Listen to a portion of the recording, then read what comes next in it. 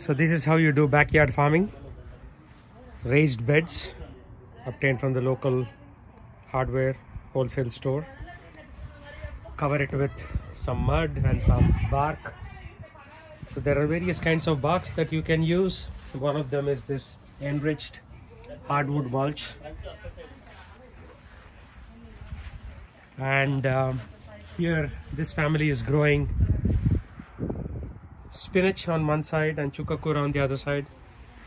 And this is palakura. This is totakura, sorry, which is also known as amaranth. And then this is mentikura, which is also known as menti. The menti seeds are used for various spices. And this is kotimira, cilantro, along with some flowers in the middle, marigolds. Then there are some chili plants here, tomato plants here. So in this way you could do a lot in a small backyard.